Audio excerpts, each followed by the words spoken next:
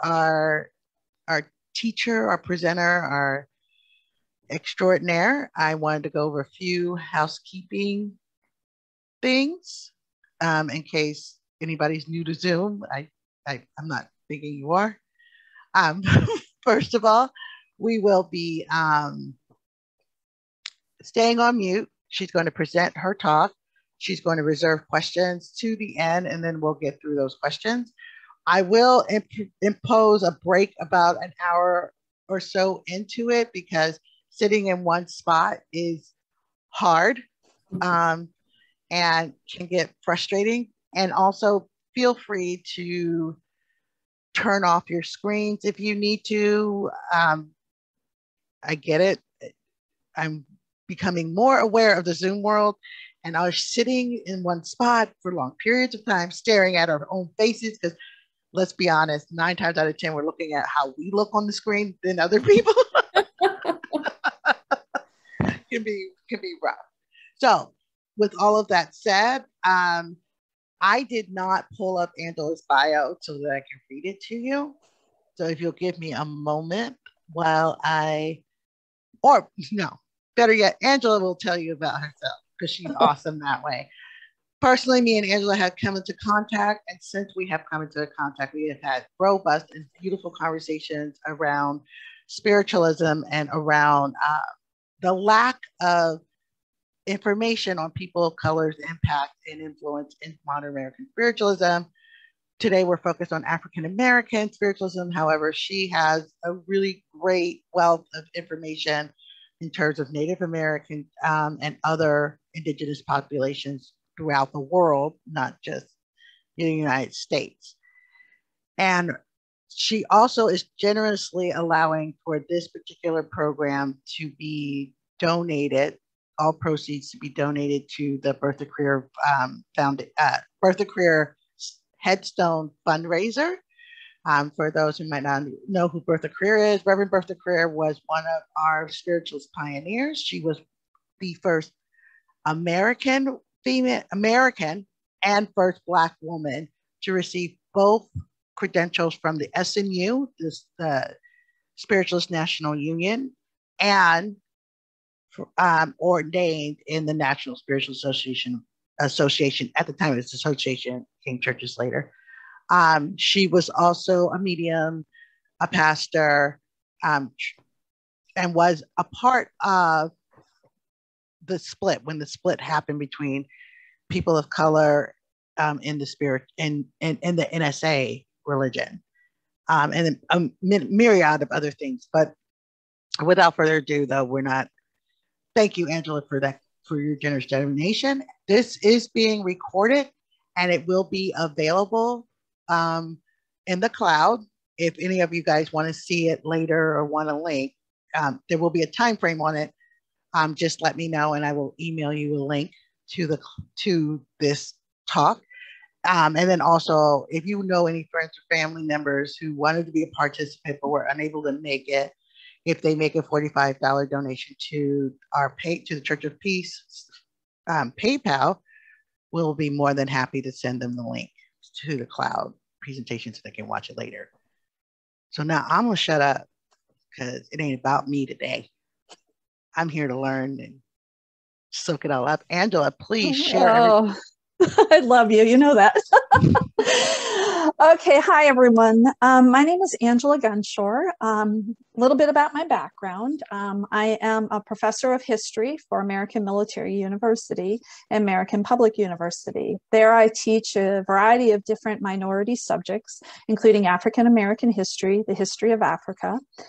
And my background as far as all my academics, I have focused both my bachelor's and my master's on minority history, mainly African American women and Native American women history.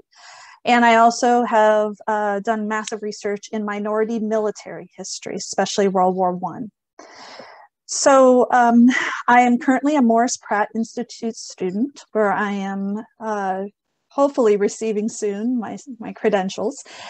And my goal is to hopefully branch out with spiritualism and history and combine the two and just educate more people on the connection between the two. So I'm just so honored that I can help a worthy cause with Reverend Bertha Creer's headstone, but also reach more of an audience and to explain how African spiritualism is impacting or has impacted modern American spiritualism. So again, just a brief request. Write down any questions you have, but let me present the material first, because when I was presenting this to Sharon, she would have questions. I'm like, wait a minute, the next slide will answer it. So if you allow me to present all of the information, hopefully any questions that you do come up with will be answered throughout the presentation. But I guarantee this is going to be a wealth of information, and I've done a lot of research.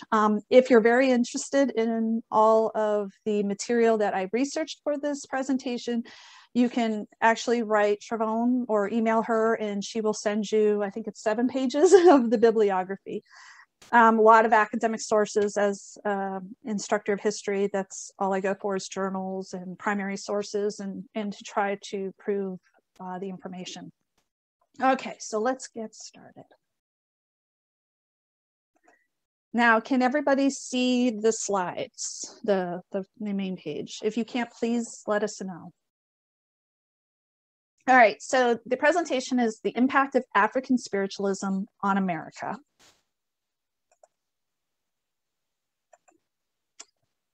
The history of African spiritualism in the New World is going to be outlined in this presentation. We're going to start with before 1619. For some reason in American history, we tend to teach students 1619 and after, but there's so much African history before 1619. So I'm going to cover a little bit of that to explain how the religious and spiritualist views of African tribes and groups and nations and empires were already in the New World even before Columbus landed. And then we're going to talk about the slave history, because 12 million Africans were forced to the New World, but that didn't stop their spirituality and their religious beliefs and their influence on anyone and everyone that were connected to them, experience, living among, being a part of their lives. And then we're going to talk about modern American spiritualism after 1848 and their connection to African spiritualism.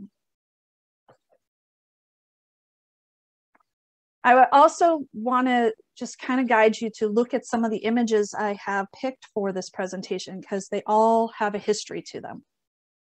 And this picture is this painting is a Rosalind painting, and we will talk about the woman that is featured in this painting, because I actually have information, and she is a spiritualist. All right, so African dynasties in the New World brought medicine, healing, and spiritual beliefs. Most of us are taught in 5th grade, 4th grade, maybe even a little bit later, about the Egyptian dynasties, the pharaohs and all that. That is still African history. But what we're rarely taught is the dynasties that were on the West Coast, such as the Mali Empire, the Benin Empire, the Congo. Those empires and dynasties were even larger, some of them, than the Roman Empire, richer than even the European empires. And so before 1619, they had a lot of trade and interaction with the world, not just Europe, not just Africa, not those continents, but the world. So we're going to start with Egypt. In 1292 BC, King Ramses III actually documented how his trade vessels reached a new world. They traded with groups they encountered. They talked about dark-skinned people on a land that they had never seen before. And it won't be until the 1990s that archaeologists will actually find evidence of this in, of all places, the Grand Canyon. This picture behind us is actually a documented papaya report, per se, from King Ramses III's dynasty that actually tells the story of this voyage. and of this trade. So we have documentation of Africans in North America as early as 1292 BC. In 455 BC, the Greek historian Herodotus wrote of the Egyptian pharaoh's great seafaring expeditions and talked about these trading journeys and the type of people they encountered and what they looked like. In 1311 AD, King Abakuri II, a Mali emperor, sent over 400 ships across the great waters to trade materials, crops, astronomy, art, and religious practices with the new people, and to share all of their techniques. Some of these ships stayed up to 4 to 5 years, and it is believed they landed as far north as Maine and Newfoundland, and as far south as South America. So all of this was given to these people that they discovered, including religious practices. After 1492, Christopher Columbus documented how the indigenous people of the Caribbean, mainly the island we now call Haiti, had stories of visitors that looked like the knight who visited their islands, traded with them and left goods. And actually one tribe showed Christopher Columbus a gold-tipped lance spear that had the markings of a West African Guinea people.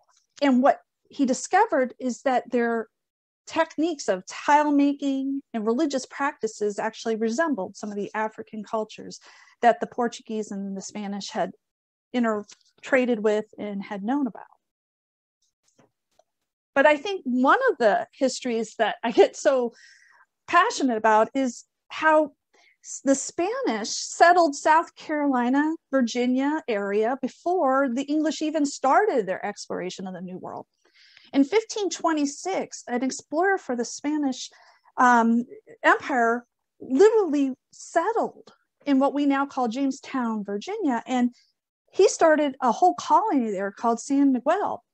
And after a very harsh winter, and nobody really knows what happened, he decided to pack up things and leave because he felt the land was too hard. But when he left, he actually left 100 African slaves behind. Now, some theories and legends say that those African slaves intermarried with the Lumbee and the Cherokee and other groups in that area. Some people say they are the direct descendants of the Melanesian group of West Virginia and Kentucky. We're not sure what happened to those Africans, but it is documented by the Spanish that they were literally left behind.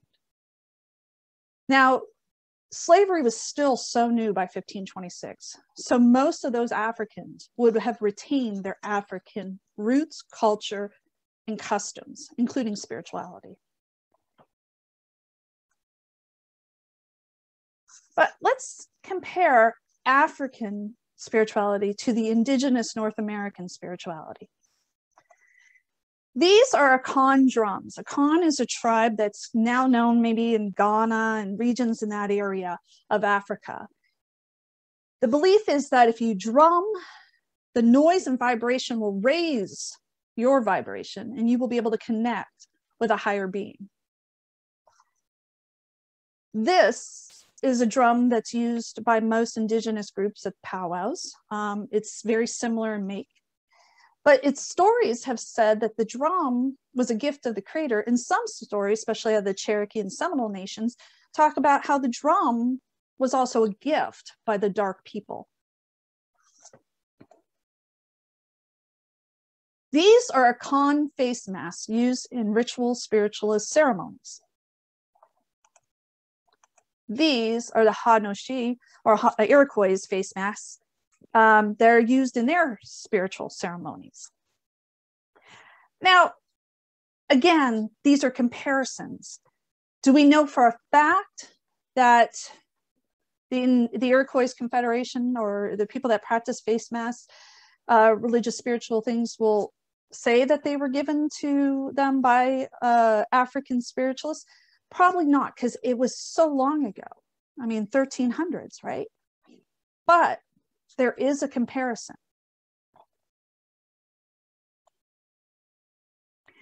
We need to acknowledge that over 12 million Africans left the shores of Africa in a forced kidnapping during the Atlantic slave trade.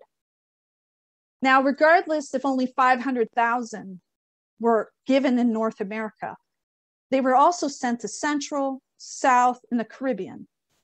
So Central America got around 3 million, and South America, especially Brazil, got over 4 million. And the Caribbean also had very large groups moving through their islands. 12 million people from various nations, empires, tribes, and cultures came to the New World. There has to be an impact. I mean, think for yourself. You meet one person, they influence your life. But you get 12 million of a group coming into the land and inspiring and influencing.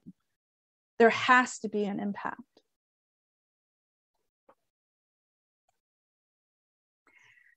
This is a map of the actual groupings and where they came from in Africa and where they more or less were sent. Now, the largest group is going to come from the Congo, 5 million. They're going to mainly be sent to Brazil and Central America and places such as Jamaica and Haiti. The group I'm going to focus on for my lecture or my lyceum is this group out of the Gold Coast with 1.2 million. And they mainly are coming from the Benin, Ghana area. And they're going to be part, and I'm going to focus mainly on the Akan people, but this group is going to be the ones that are going to settle in North America mainly. So the Gold Coast, the Akan people, and their Obayifo, I hope I'm pronouncing that right. It's because Obi is spelled, that's a different thing, and we'll talk about that in a minute. But they will influence and spread spiritualism to the New World. Their belief in the supreme or inventor, they call them. The Aja speaking and the Yoruba culture will influence Santo Domingo. We'll see a lot of movement in Santo Domingo, and obviously later on, major revolutions and rebellion. The Quad language group was a mix of Akan and Aja speaking people, and they will merge cultural aspects of African spiritualism in North America specifically. My argument or my case or my thesis is that without the influence of African spiritualism on European colonies across the New World, modern spiritualism, what we know today, could have not emerged the way it did. There is a definite connection between African spiritualism, their influence on colonies, and what today we call modern spiritualism. Okay, so I want to show you a little bit about Africa. For some reason in America, we tend to view Africa as a big nation, and that's wrong. Africa, before European colonization, was made up of various different nations, tribes, and cultures. Each had their own language, their own religion, their own customs. They all had physical differences. The only thing really combining or connecting them was that they were of dark skin, but variations of dark skin. As Europe colonized, starting with the Portuguese, they've refused to view the African individually. Instead, they just grouped anybody of dark skin as an African. And I argue still today in 2021, we still do that. We deny a person, say from Ghana or Kenya or Ethiopia, the right to have their own individuality. We don't do that to Europeans. We know the difference between a German and a British and an Italian and a French. We know the difference. We actually teach American students the difference between an Italian and a German. But we don't do that when we teach about African history or African American history. We need to remember that Africa was a continent made up of multiple nations, empires, dynasties, cultures, tribes, customs, languages. The area we're going to study for this lecture is literally this area right in here. And the Akan people, which is today modern day Ivory Coast, Ghana, and Benin, is the area where a lot of the human trafficking occurred. So I just want to highlight the difference here and make that point, that we need to see the Akan people for their individual culture as we continue with this lecture. Now, spiritualism. I want to remind us all what our principles are, because I'm going to compare them to Akan spirituality, and you're going to hopefully see the similarities. In spiritualism, we believe in God. We call him an infinite intelligence. We believe that God is expressed through all nature, so we connect nature to the Creator. We believe true religion is living in obedience to natural laws. We believe in balance. We believe that we never die. We just transcend, transition. We believe that spiritualism proves that we can talk with people in the spirit world. We have a connection even beyond this physical form. We also advise that we should be kind, do good, and others will hopefully do likewise. We also look at our happiness and our unhappiness, and we figure out a way to live to bring more happiness in our lives. And usually that involves following the law of life, the natural laws. We believe in reformation, or every day is a new beginning. We can start anew, even beyond death, right? And we really believe in the prophecy and healings are the expression of the infinite intelligence. So this is what modern day spiritualism focuses on. Akan spirituality, at the time of the transatlantic slave trade, they believed in an infinite inventor.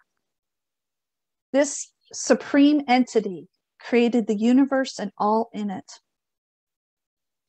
They believed that this creator was omnipotent and connected to earth and nature. They were together. They believed in spirit guides assisting humans on earth.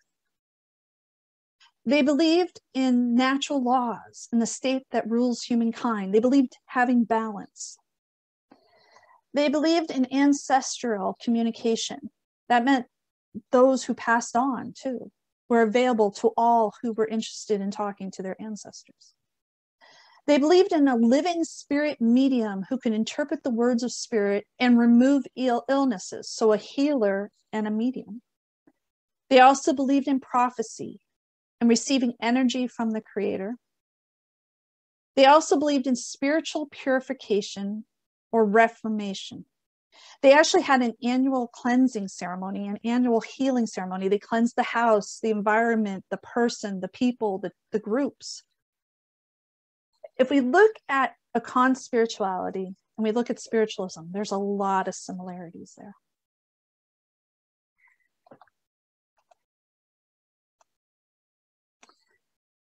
Zahan noted that in African religious universe, the supreme being was central. As the enslaved African was stolen from their homes, their families, and literally their sense of freedom, and sold to European American slavery, the supreme being was virtually the only being that they could truly rely upon.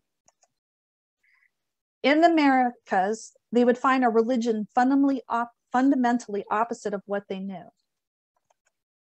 And yet, as the enslaved African arrived on the Atlantic coast of the New World, it would be their spiritual identification which would forge common bonds, become a beacon of hope in the most desperate and dismal of times, and above all, would set the foundation of the quest for liberation through rebellion, uprising, insurrection.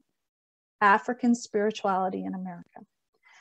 So everything was taken from them in slavery. They had their spirit, though. And we cannot even imagine what they endured. We are grateful for their resiliency because today we have over 44 million African Americans that have a connection to African slavery during the transatlantic slave trade. That meant their ancestors did all they could to survive, so that today in America, 44 million can claim that ancestry. That says a lot because slavery was brutal, horrific. Now, what made them survive? What Zahan's saying is their spirituality. They had a common bond where, regardless of how bad their life was, they still sought hope and that belief of reformation and change, and that belief to move forward through their spirituality. their belief in the supreme being, guides, connection to a source greater than themselves. So what ends up happening in, let's say, plantations or areas in North America, as different African groups came in because of their forced enslavement, they find a commonality that unites them like a family, and that will be their spirituality.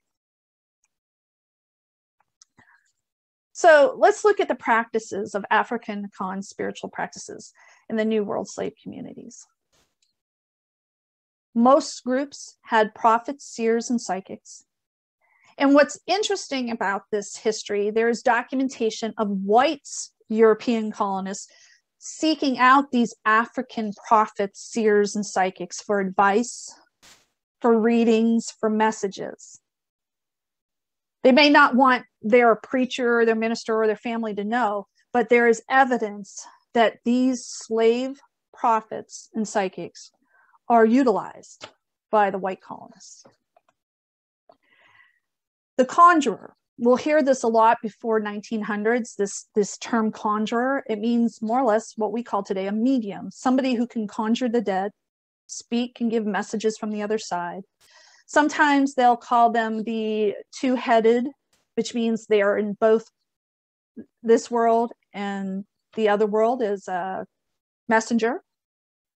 But the conjurer actually is sought after. You got to remember, in the first 300 years of the New World, it was rough. A lot of death, disease, wars. A lot of people lost a lot of things, family. And so here's this slave medium that's being utilized by not only people of her or his own grouping, but colonists, white European colonists, wanting messages from those who have passed on the other side. This is a picture in the background of what they call a circle or ring shout. It's when the drumming happens, the music happens, and chanting happens. They use their feet, they use their body to make sounds, and they all dance in a circle in a vibrational beat. What they're doing is raising their vibration to a being that's unseen, asking for protection and healing. For white colonists, this was scary to watch because they're thrashing their bodies around, they're dancing to a beat, they're raising their vibration, and they're connecting to a power and energy. It was scary for those who did not know this practice. But if you're from Africa, this is very common and as part of a ceremony to connect to the other side. It's raising the vibration. There was assigned roles in the slave community. There was still what we call mothers or aunties. There would be the conjurer, somebody who was gifted, had sight. There was a priest or a bishop, somebody ministerial that would be able to assign this spiritual connection with the group. They may not be a medium, but they knew enough of the spirituality to help those who were seeking. Always the healer, a medicine worker. Now, the healer and medicine worker could also be the seer and the conjurer. This is a root doctor. This is a term that will be known through the slave community. It's somebody that knows plants and medicinal. Believe it or not, these slaves will be considered so important to the slave community, to plantations, but also to white colonists, because doctors and medical practices were not available to the New World. So these special slaves that had this knowledge, usually passed down to them, are going to be considered powerful in the slave community, because not only do other Africans rely on them, but now the white colonists will rely on them to help heal, especially when yellow fever, smallpox, those kind of viruses attack the community. And there's always the storyteller, the teacher, the minister, bringing out legends from the cultures left behind in Africa, stories passed down. This is oral history. For 300-400 years, Africans in America were not allowed to learn to write or to read.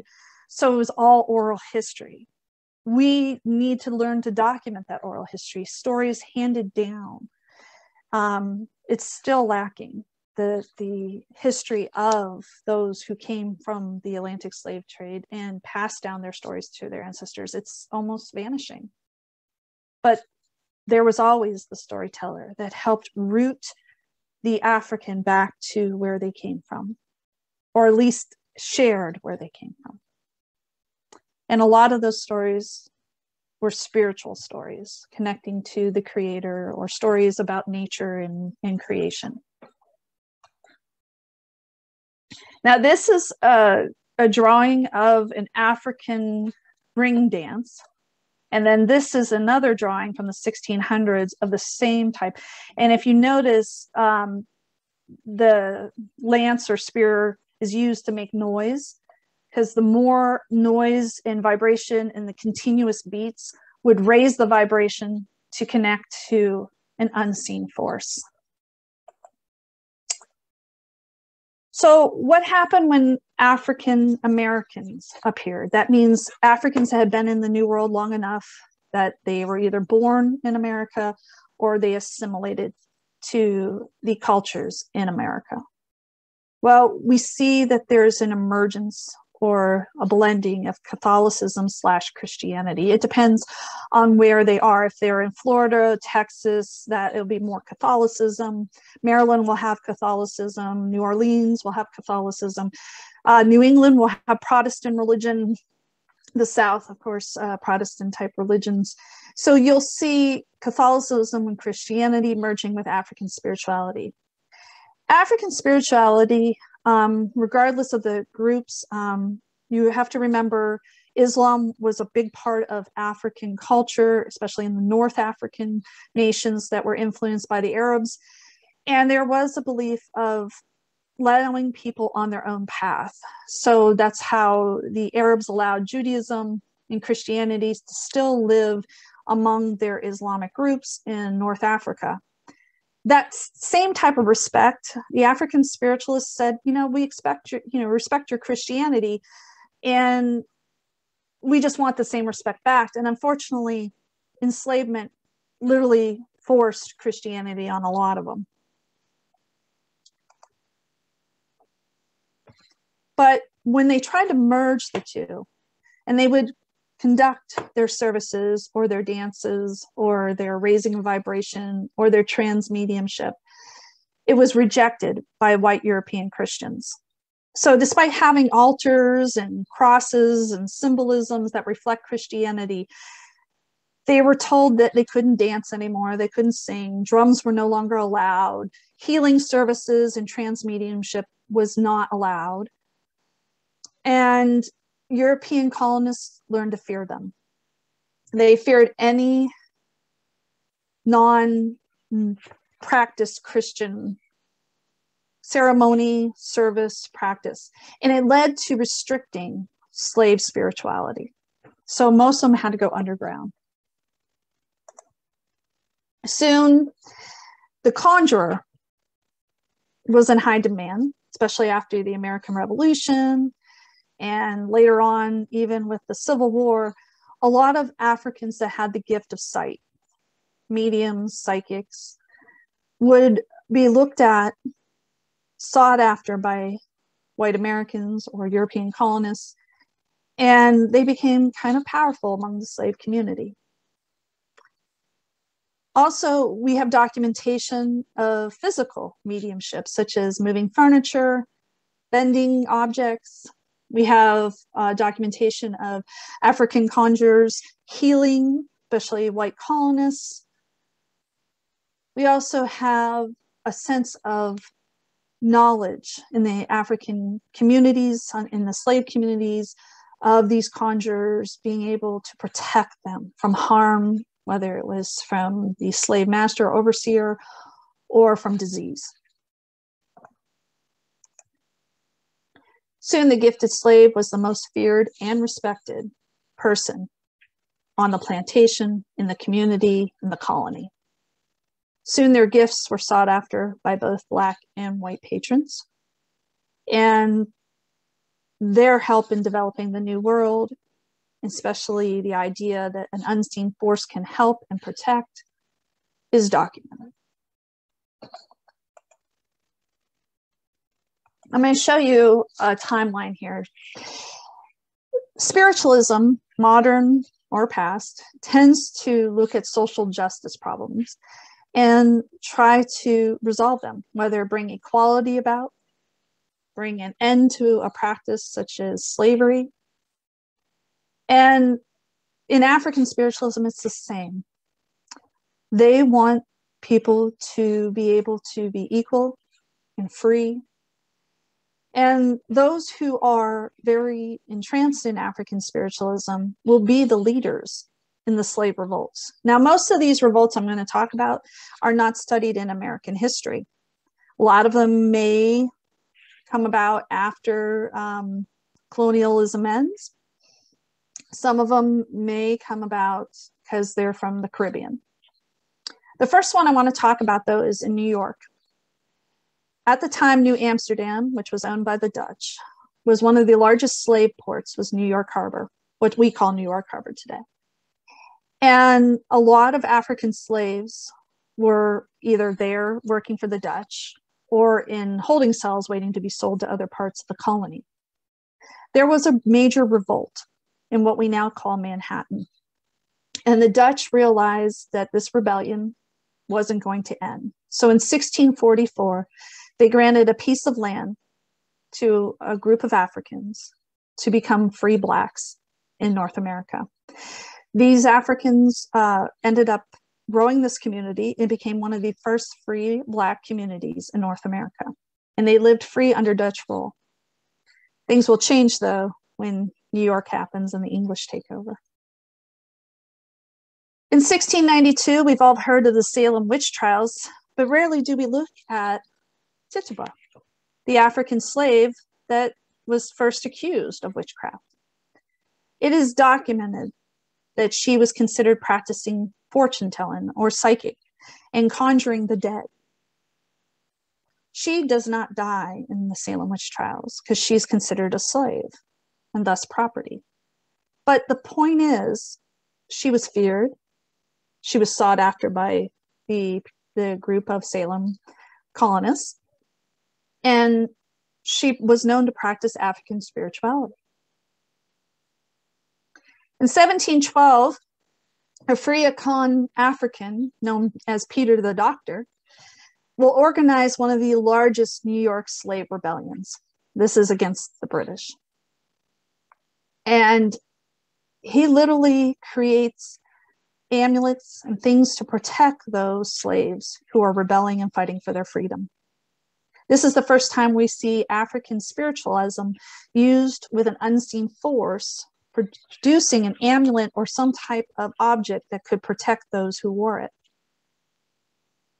In 1739 in Florida, a lot of people do not know this history, but a group of Wolof Africans and a group of Seminole Indians joined together and fought the Spaniards.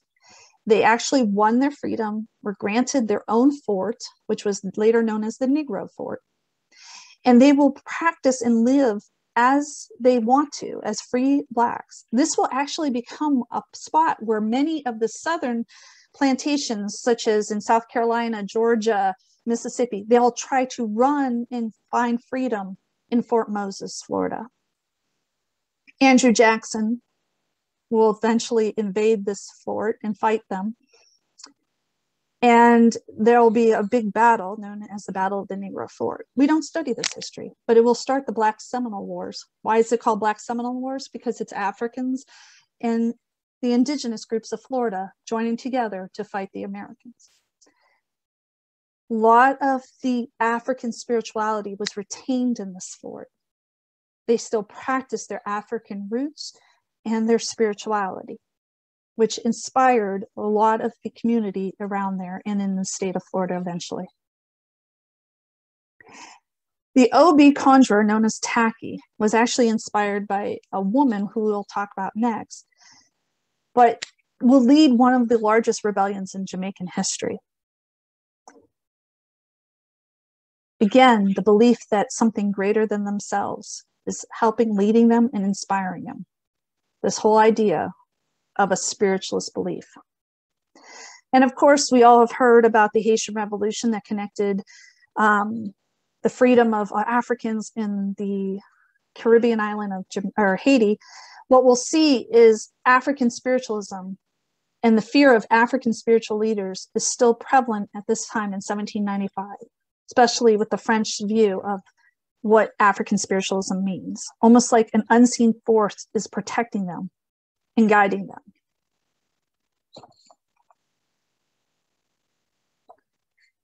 Now let me go back to Jamaica for a second. Jamaica is an island that becomes one of the largest stopping ports for Africans before they're sold to the New World, to places such as New Orleans and St. Augustine and Baltimore and New York. In Jamaica, they create what they call seasoning towns. Now, a lot of times we are not educated about seasoning towns, but it is the most horrific type of encampment. They force the African from their African homes in the continent, and they force them to Jamaica, where they literally beat out they force them to assimilate, to be obedient. They also Christianize them, and they make it impossible for them to imagine going back to Africa. It is documented over 2 million passed through these seasoning encampments in Jamaica. Not many lived. One woman will rise up, and she will lead a rebellion against these seasoning camps. And she will use her Akan spirituality to inspire a revolt. Her name is Queen Nanny, and today she is actually part of the money from Jamaica. You'll see her face on the $500 bill there. Well, I guess it's not a dollar, but she's from the Gold Coast of Akan. She was known to be a trans medium, a healer, but the biggest thing she was a military leader. She inspired Africans that went through some of these seasoning towns to still have hope, to rise up and become free. A group that she helps free from these seasoning camps will run into the mountains, and they are now labeled Maroons. They are able to keep their African culture and language. They have retained all their African practices. The English can't find them. They finally give up. But not before Queen Nanny loses her life in the quest for the freedom for her people.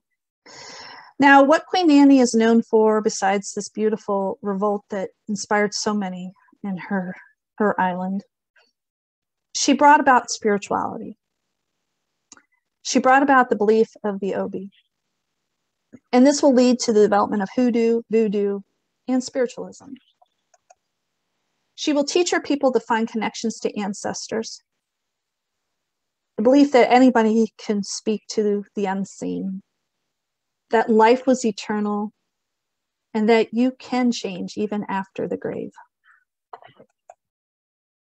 She is accredited for uniting all Maroon groups that have escaped enslavement and fled, whether they fled to the mountains or created their own towns.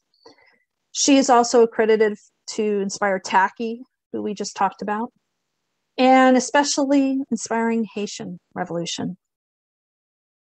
She fought the British from 1725 until her death in 1738.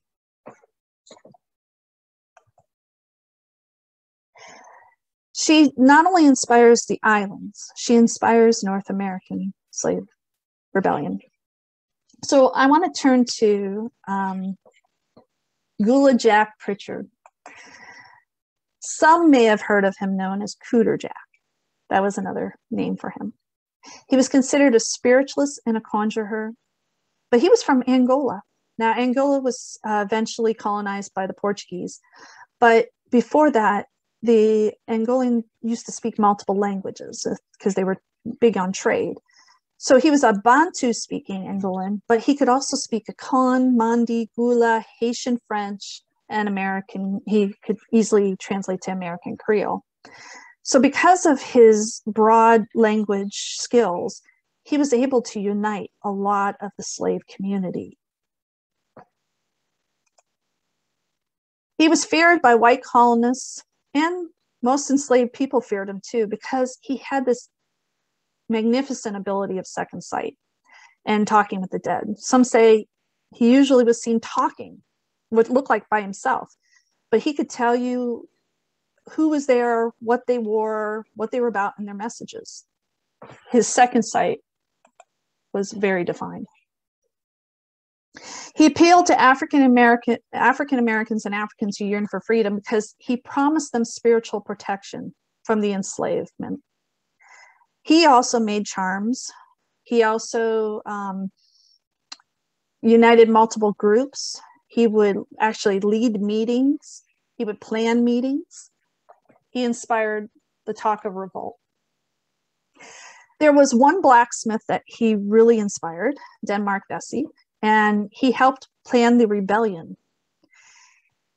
Unfortunately, the rebellion was found out before it actually could be executed. And Denmark Vesey and Gula Jack Pritchard and 34 others were executed. And the biggest thing, though, is he was not executed for actually revolting. He was executed because he provoked the revolt by practicing superstition and using dark magic. That was actually in the records of why they prosecuted him. What ends up happening, though, is his death will inspire others to take up insurrection and fight enslavement. Now, what's a side note is Denmark Vesey is one of the founders of the American Methodist Episcopal Church, the AME Church in South Carolina. But yet he is very much tied to this spiritualist conjurer who talked to the dead, who healed, who practiced what this group called magic, but healing ceremonies. And he goes down in history as being one of the leaders of a revolution or a rebellion. Most American children are taught the Nat Turner story. Now, originally, the Nat Turner story was taught because it showed a failed rebellion and an execution. It was almost like, don't do this or this will happen kind of history. But actually, Nat Turner is very influential, not only with the slave community, but in the view of African Americans in spiritualism. So let me explain. First, we need to know a little bit of Nat Turner's history. His mother was an African, right from the shores of Africa. And since his birth, he was always told by his mother that he had the gift of prophecy. He will be raised by his mother and his father's mother, Lydia, but his own father, Abraham, will run away and never get caught or recaptured. So around 7 years old, Nat Turner loses his father, but it's considered a good reason because the man reached freedom and safety. In the 1820s, Nat Turner will have a series of visions in which a voice will tell him to prepare for a great battle. He believed the voice was God. He became a prophet and a medium, and he gathered followers among the enslaved by the thousand. In 1831, though, a series of natural phenomena occurred, including a solar eclipse. And Nat believed he received a sign from God to act on this belief to do battle. In that moment, he and his group will attack 11 plantations and kill over 55 people. He was eventually caught and executed on November 11th, 1831. Now, how does this pertain to African spiritualism? It cemented a fear of anybody who practiced mediumship or prophecy that had dark skin. It literally created a negative stereotype against a colored spiritualist. The actions of Nat Turner inspired his people, but to those who enslaved them, it was a message that they should not allow African spirituality to exist, or somebody to claim that they can talk to the dead, or somebody that can claim that they hear voices, or that they can heal, or they have a message from God. So it causes a restriction in laws, and it forces anybody that is of color that has these gifts to go underground. And it also puts a fear of anybody of color that has these gifts by the other people in society, such as white Americans. Now, what do you do if you want to live with yourself and not enslave people, but yet you fear African Americans? Well, for some of the spiritualist groups and some of the abolitionist groups, they look at sending Africans and African Americans back to where it all began, which was Africa. But it backfires. So let's talk about this. The US Congress will fund multiple expeditions to return formerly enslaved African people back to the west coast of Africa from the years of 1816 to 1862. The American Colonization Society had a plan, but their plan failed. And it failed due to their ignorance of tribal differences in the continent of Africa, the differences in religion and languages. By the time they will start sending Africans and African Americans back, most of them were already assimilated into American culture, American society. So assimilation had already occurred. And so some of these people were African by birth, but American in thought, or some of the groups were African American, never to have ever known their African roots. So they get shipped over and dropped off in, let's say, Sierra Leone or Liberia, and they're among people that are not Christian, that they're not, dressed similar or culturally similar. Now, the picture I have down here is actually a picture taken from Sierra Leone. And what is interesting, in the background, you see some groups dressed in modern day clothes and some dressed in traditional garb. So what ends up happening is a lot of those African Americans will return back to the US. This is before slavery ended. And they will bring back with them some of the influences they've gotten, or they received, or they experienced in Africa, which then cements again African spiritual beliefs. It merges them or infuses them with Christian religion. So now we see a resurgence of hoodoo, voodoo, and spiritualism.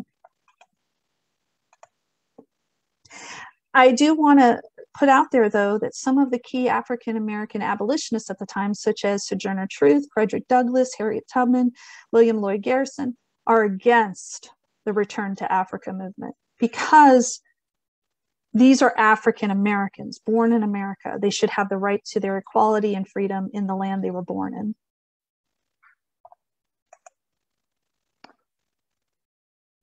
Okay. Do we want to take a break yet, or? It's a lot. It's a lot of stuff. I had to find my microphone. It's okay. Yes, let's go ahead and take like a 7-minute bathroom break. Okay. Refill your cup, stretch your legs, inhale, exhale. It's a lot. Because it is a lot, and it's what I would suggest, though, is that those who might have questions that they want to talk about, go ahead and start typing them into the chat. Hold on. I'm going to change the chat feature because for some reason, I'm the only, actually, we're going to leave it that way. You can start typing them in the chat. That way I can start getting a list of them and making sure that we get to everything you guys will have later on. All right, 7 minutes from now, I'm all talking through your breaks. So we'll reconvene at about 11:03. Do you want me to stop sharing, or am I good? Oh, you're good. We can stop. We could just hold it here, and I'm going to hit pause on the recording. Okay. All right. Thank you, everyone. Our break. We were going to now resume with Rebecca Cox Jackson. Okay, so what I want to do in this next section is highlight some known spiritualists or people that were involved in the spiritualist, modern American spiritualist religion in the time where there was still slavery, okay? And I want to highlight that African spiritualism existed with them prior to them being connected to, let's say, Amy Post or Corinna Scott or any of those groups. So I want to just showcase some key African Americans and their connection with spiritualism. So we're going to start with Rebecca Cox Jackson. Now let's talk a little bit about her history. She was born free in Ohio. She will lose her parents, both of her parents, by the age of 13, and she had siblings. She had older siblings and younger siblings. She will be sent to live with her older brother, who is an AME, American or African Methodist Episcopal pastor, and he will have her live with them. But her goal is to raise not only her siblings but help with his kids. She would later marry, but never have kids of her own. Starting around the 1830s, now remember, she is in a religious home where her brother is a pastor and very devoted to his church. So religion is all around her being. But she will start having visions to heal people in very different ways than are taught by the AME group. And she is told to start living a more spiritual life. More or less, spirit is driving her to remove herself from any religion and just follow spirit. So this will encourage her to leave her marriage and her family in Ohio, and she will literally move east, where she becomes known as a healer and a medium, a trans medium too. And literally by 1840, she's drawing thousands of people of all races to her tents. She'll set up a tent and do healing and mediumship work. Now, it is documented that from around 1845 to roughly around 1858, again, this is all during slave time, okay? Slavery will not end on record till 1865, and technically we see evidence of it still continuing until almost 1869. But this is during slave time that she is in Philadelphia. And in Philadelphia, we have a large spiritualist church. And of course, we have the Quakers and the Shakers and all these other groups around there. And she starts showcasing her trans mediumship and healing. At the same time, she's very active in the abolitionist movement. And her goal is to help ex-slave women that are coming up from the South to kind of find some permanency in a home outside of slavery. She eventually leaves the spiritualist movement to start her own commune up in New York. The Shaker movement will fund it, and she'll be known as Mother Rebecca Cox Jackson. Her community practiced the Shaker ideology, but she infused it with African spiritualism that consists of mediumship, healing, and prophecy. So she still retains her African spiritualist roots while merging or infusing it with modern day religion. We have to talk about Harriet Tubman because it has been reported that she had dreams and foretold her own flight from bondage, and that she was known to have visions and hear voices.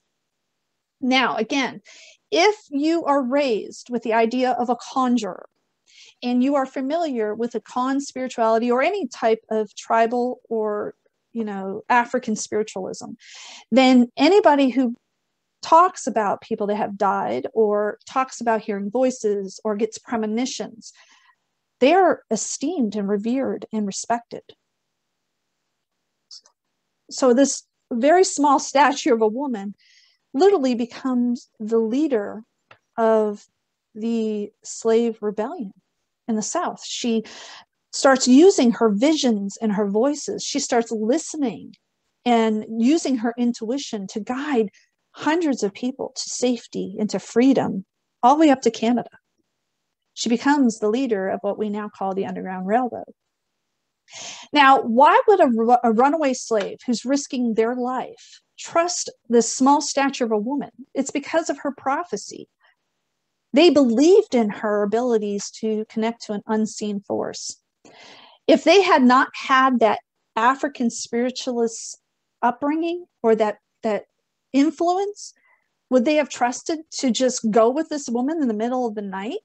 No, they had to somehow be trained or influenced to trust her because she had this ability to connect with an unseen force. We do know that Harriet Tubman does connect with Amy and Isaac Post, who are considered, leaders in the modern American spiritualist movement. We do know that she bought a house not far from them in New York and lived there. We do know she was exposed to modern spiritualism in her lifetime. Now, this is what's interesting. By the Civil War, the U.S. Army the Union Army will trust this woman and her voices and her gut instinct and her intuition, but they also trust her ability to gather intel. They didn't care how she got it, but they trusted it. And she actually will earn the unofficial rank of a colonel and command her own regiment. This is kind of unheard of because women at this time didn't even have the right to vote, let alone here's this woman in combat. And she's Black, which defies all odds. Is it because they relied on her spiritual abilities, her ability to conjure, or was it that they didn't care how she got it as long as they saw results? We don't know, but they did trust her. Sojourner Truth. As a slave, she was surrounded by African and American spiritualism. Once free in 1826, she does become a Christian, heavily influenced by the Quakers and the Methodists. But she also still retains her African spiritualism because she believes in the power of the unseen force. 1843, she has a vision, and she believes God is telling her to become the spokesperson for the abolitionist movement. She risks everything to stand in front of a group of white Americans, telling them that slavery is wrong. By 1856, she turned to spiritualism, works with the spiritualists such as Amy Post, and actually moves to a spiritualist utopian community in Michigan, where she stays from 1857 to 1867. Some believe it's because of the tornadic weather. A tornado ripped through the spiritualist community and left everything in shambles. That's why a lot of people never returned and why it didn't succeed. We don't know the reason why Sojourner Truth left, but we do know she was there for 10 years living as a spiritualist and practicing mediumship and healing. Some say she lived as a Christian spiritualist. Others say she lived as a Quaker. Others others wrote about how she prophesied and held trance mediumship sessions and seances. By all recollections, she lived as a spiritualist because she did practice all the key things that we now as spiritualists do practice ourselves. So now this is a new one many people do not know about. She's known as La Madama. She is Caroline Dye, and she's from Arkansas. She was born in 1810 and lived till 1918. The paintings that I talked about in the second slide actually are of her. She was the model for the paintings that we see here on the side.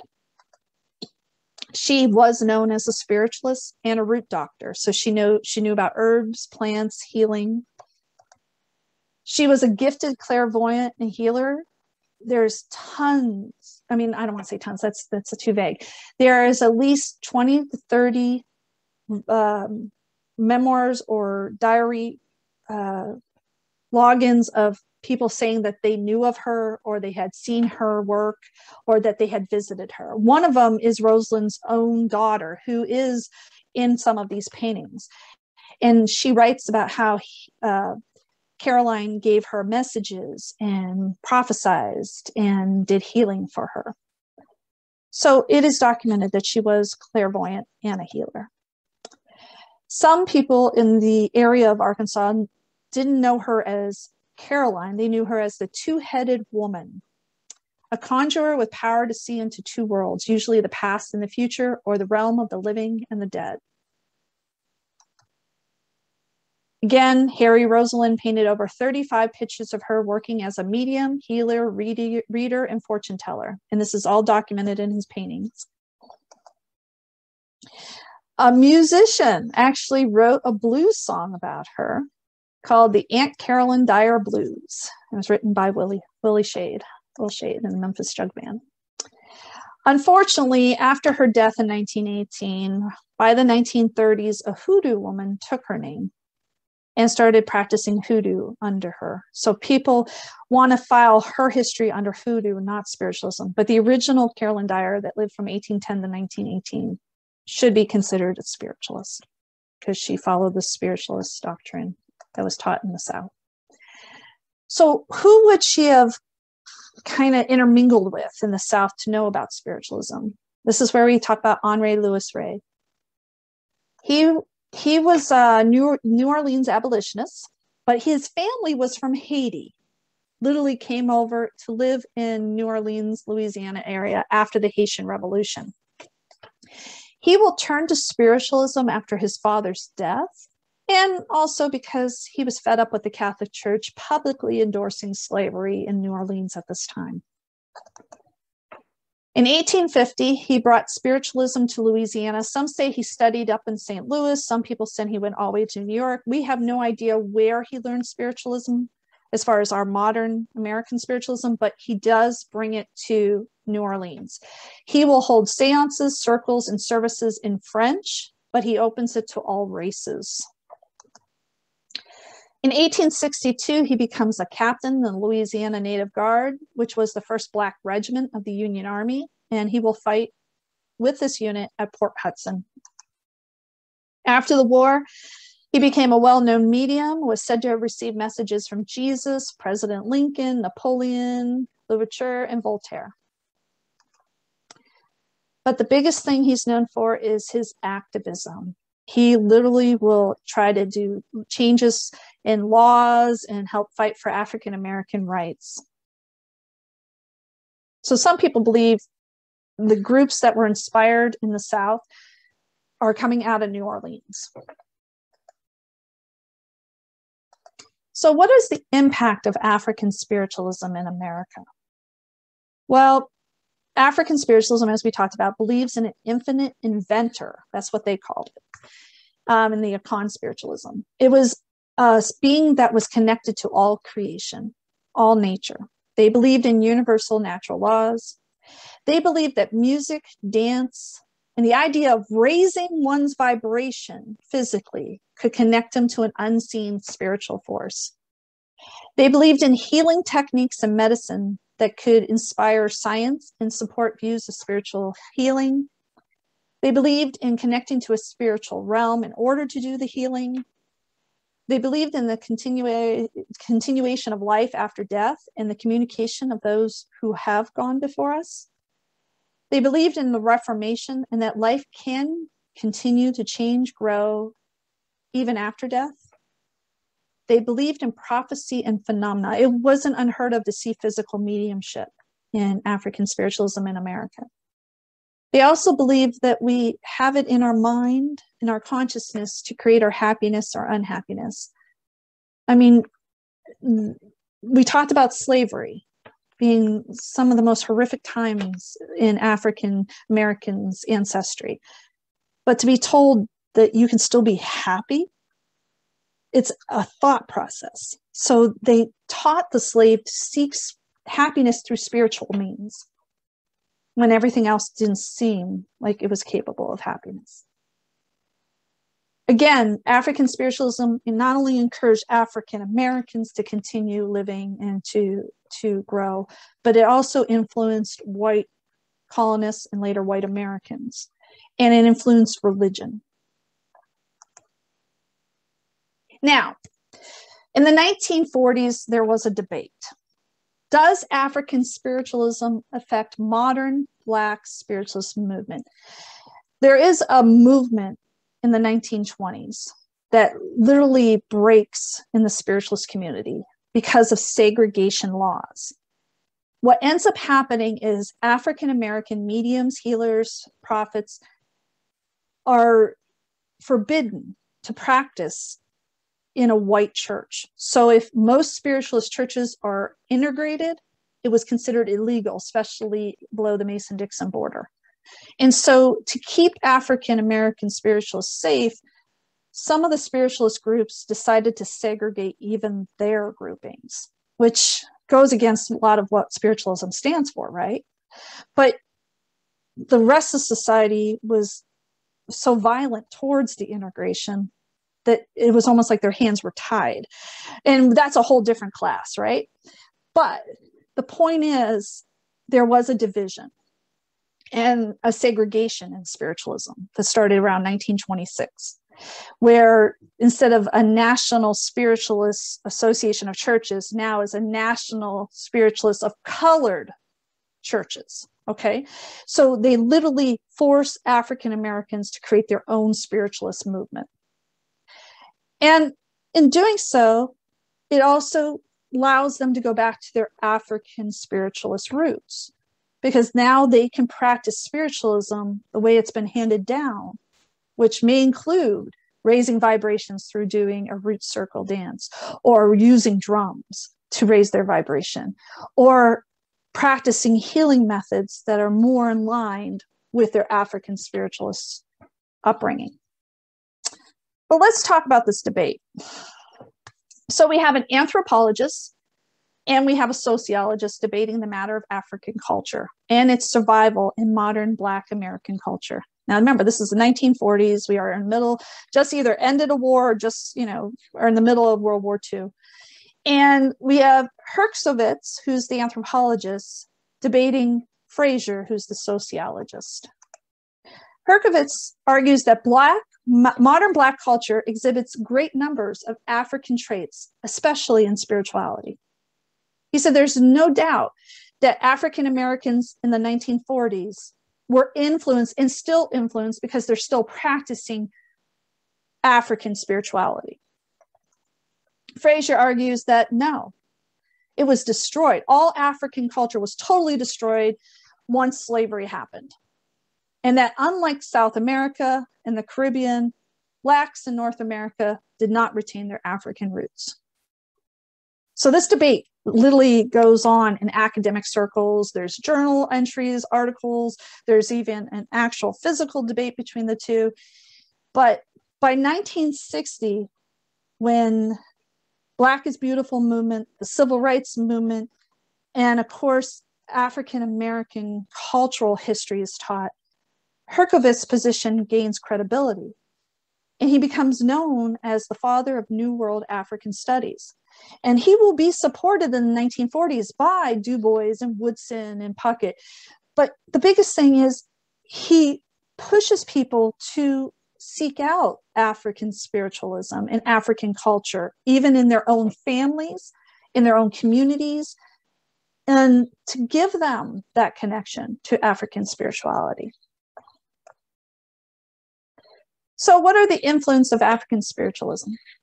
First off, we know that African slavery had been around for over 300 years by the time 1848 and the Fox sisters' rappings and Davis's writings. So for 300 years, 12 million people, there has to be an impact or influence on society, religion, culture, and history. Influences and reliances on healers and conjurers of the African population were written about, documented, and known, especially in the southern states. When yellow fever struck the South, they turned to conjurers and African healers to help heal their people, their communities. When a need for a doctor, a need a connection for grieving to heal from some death or some impact of death, they turned to the African slave that was known as a conjurer. This has been documented. The impact of beliefs influence various versions of spiritualism.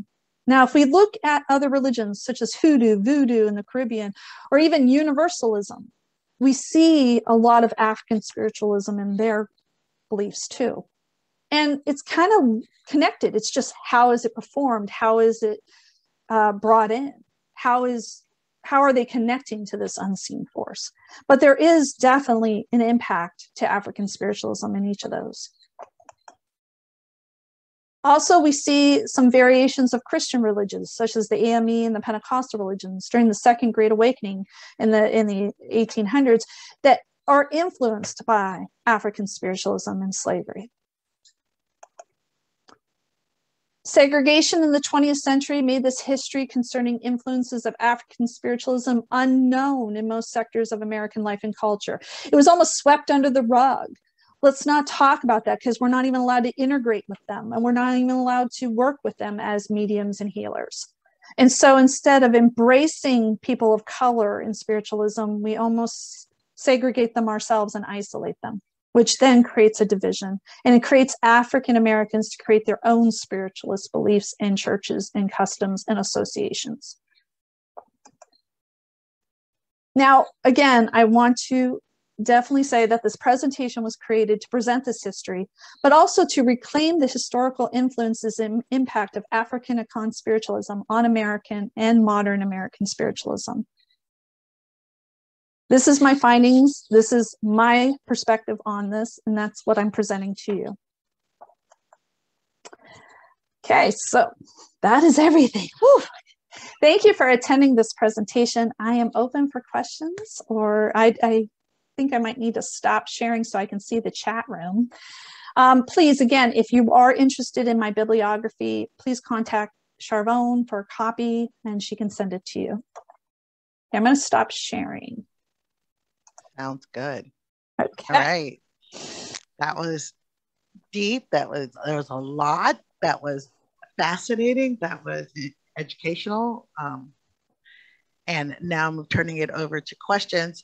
Since it's Sue and Rosemary, hi guys. You guys don't need to type in the chat. You can just unmute yourself if you have any questions, comments, etc. I can't hear you, Rosemary. I'm sorry. Okay. Yeah, we can't hear you.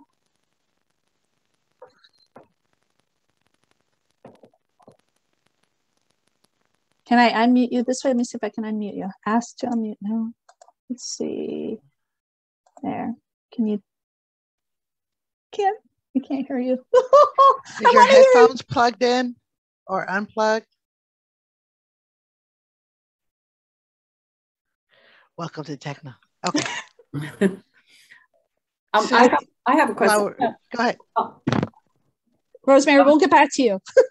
I would really love the opportunity, and I know that we can invite people to make a donation and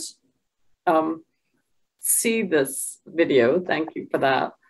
But I wondered if there's a way that we could show it, for instance, to our whole church and then have a discussion around it. Yes. Yes. I'm not even gonna. All right. I want it out there, so I am passionate about that. If you would like, maybe the church collects a donation. Like, in other words, I can allow it for it to be shared. I mean, if with Angela's permission, of course.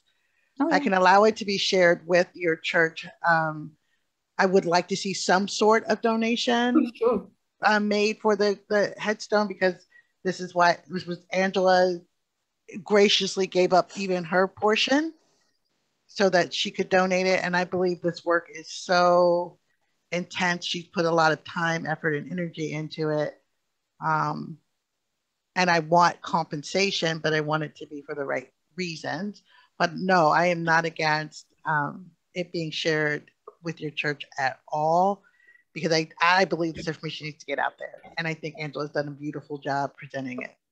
And if you want to invite me to be there just to answer questions after the video share, I will do that for you. I would love that, because again, my whole goal with that was to show that there is a connection with people of color to modern American spiritualism. And even though in the 1920s there was that division, by acknowledging them today, hopefully we can unite again and merge the two spiritualisms together again, like it was for hundreds of years. You know what I mean? It's just that idea of the division happened because of segregation, not because the spiritualist group truly wanted that to happen. It was to, everything I've read was, we want to keep them safe, and it's dangerous for them to be in our church because we're white and they're black, and segregation laws forbid it. So a different question. It occurred to me as you were going through it that this influence of African spiritualism, the reverse of that is also perhaps part of why the Christian church does not embrace mediumship and all the pieces of spiritualism. Well, most indigenous groups, whether they're from Africa or North America or wherever, have that belief in connecting to an unseen force, whether we call it mediumship or prophecy or whatever it is that belief that there is the ability of us in physical form being able to connect to some out of this world energy. And it's been around thousands of years. I mean, there's documentation in the Celtic religions and whatnot. And it doesn't fit into Christianity. That's just a given, because Christianity is, focused on a certain aspect of it. And if too many people had that ability, I think it would question a lot of the dogma and ideology. So by controlling it in North America, they deny groups such as the African, such as the indigenous groups, the Hispanic, Latino groups. And that kept a division just because of that. It's not Christian, the non-Christian groups. And I do agree with you that it does transcend to spiritualism too. And yet we have Christian spiritualists. I mean, we talked about Sojourner Truth, right?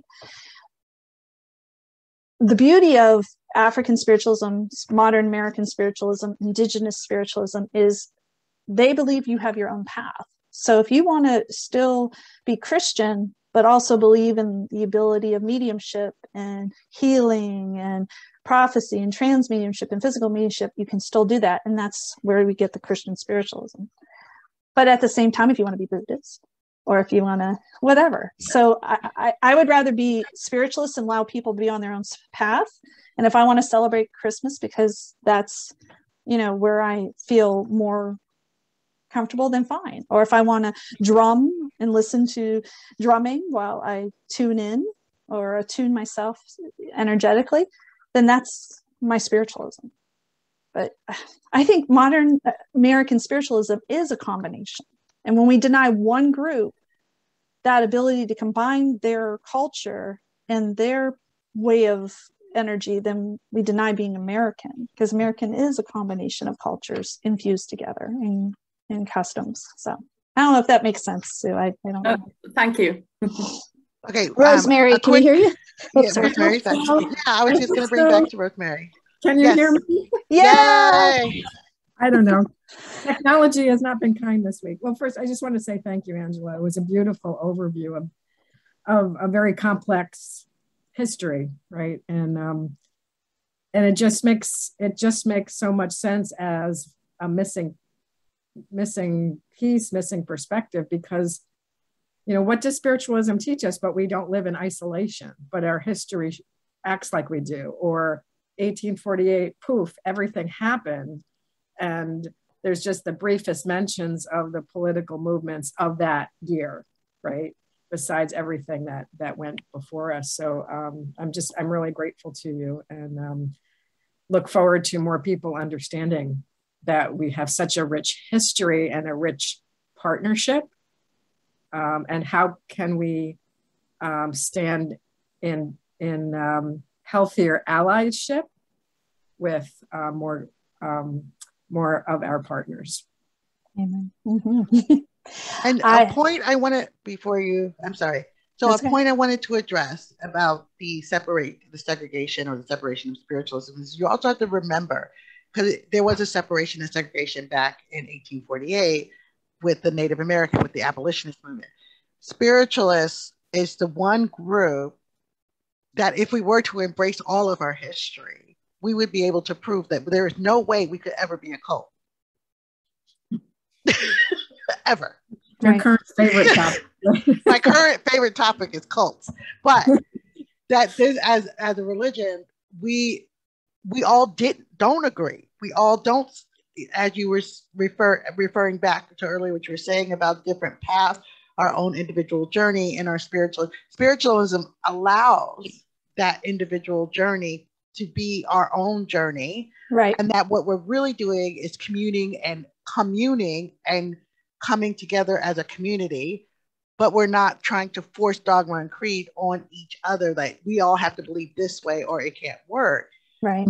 When we deny that rich part of our history, we are going, in my personal opinion, going against who we are as modern American spiritualists. So the other thing that came to my mind was the power in saying I'm not a Christian when someone asks you about spiritualism, or are you celebrating Easter, assuming, or what are you doing for Easter in the same way?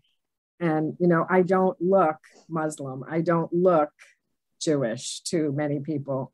And when I've noticed when I say I'm not Christian, it throws them, because there's this belief that everybody is, which got infused even in more so earlier on in spiritualism, but the Christian spiritualism, which I personally don't understand, but I can throw some wrenches, and people get so shocked, but like even Thomas Jefferson wasn't considered a Christian. He did not consider himself a Christian.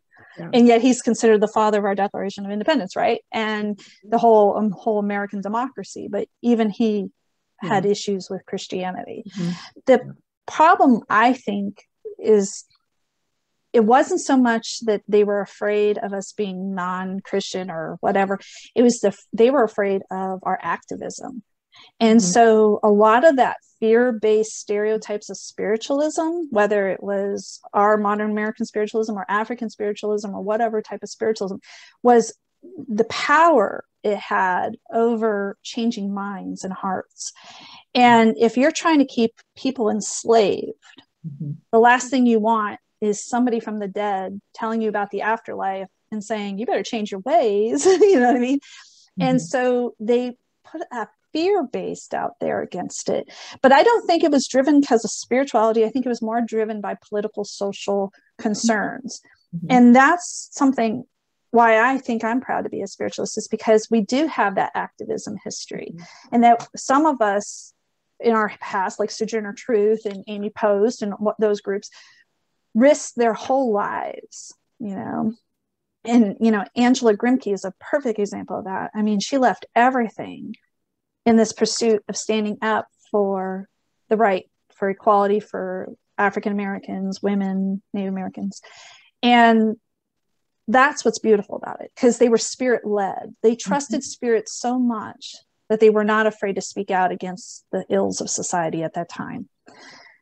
I would love to do a research of modern times, from 1900s to our present day, to see who also was a spiritualist that spoke out, like during the Civil Rights Movement, during all that 1960s, 70s time period and 50s time period.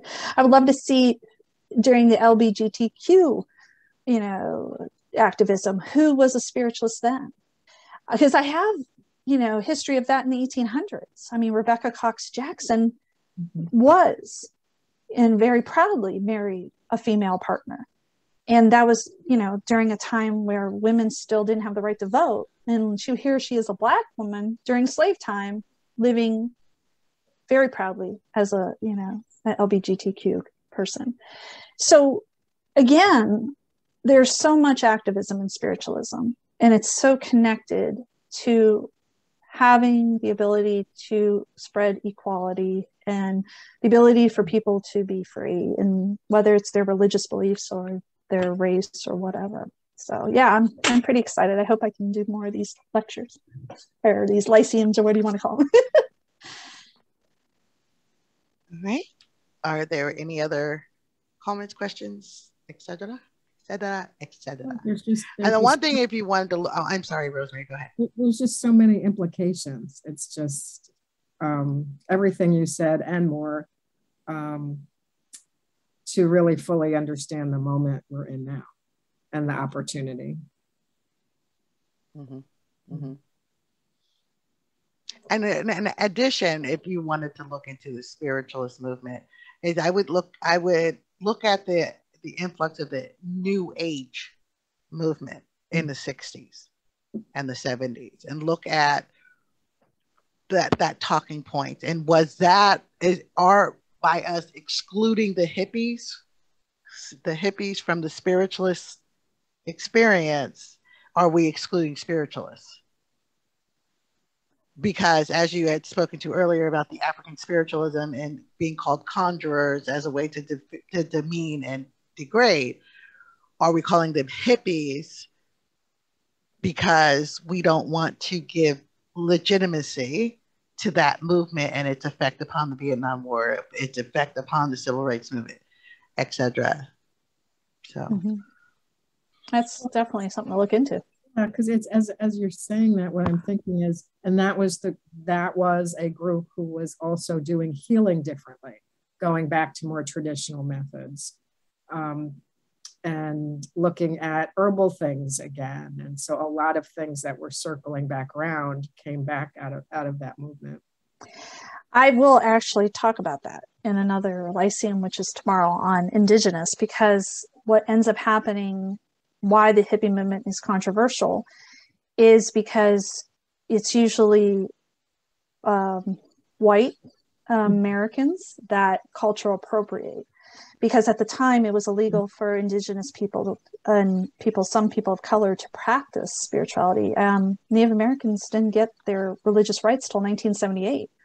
And so if they can't go to the reservation and find their guru, they're going to write it themselves by reading 1800s, 1600s, 1700s history written by Jesuit priests who observed ceremonies, and then trying, I'm going to recreate the sun dance, or I'm going to recreate healing ceremonies. And so they more or less, I don't want to say steal, but that's kind of what it's viewed as. And they steal this cultural practice and then market it and make a profit, never giving credit to the indigenous group. But that's a whole different topic.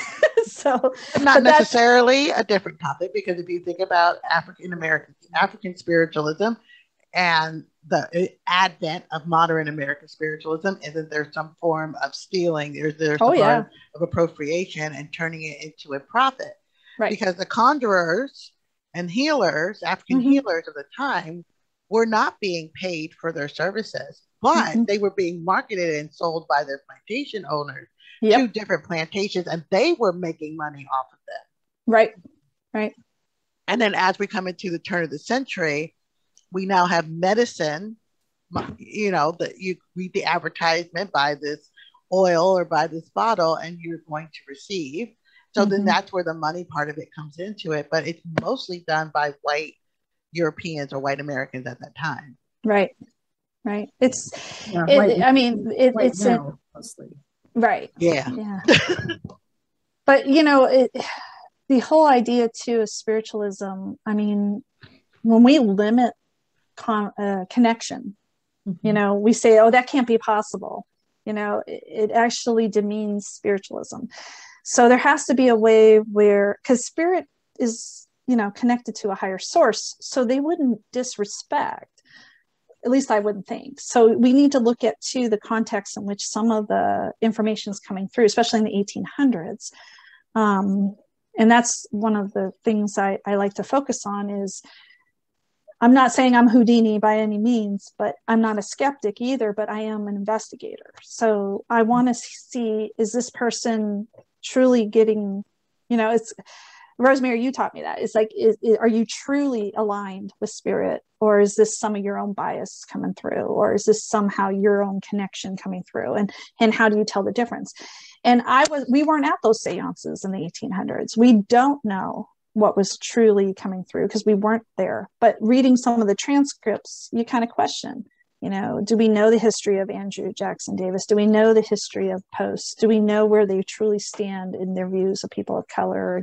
And where are, you know, how are they acting in spiritualism? So that has to be investigated.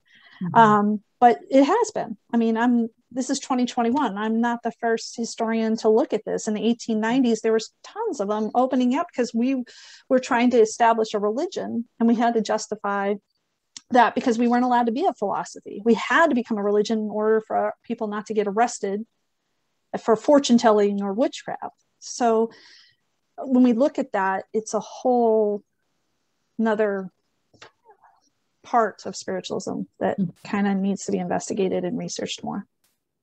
Agreed.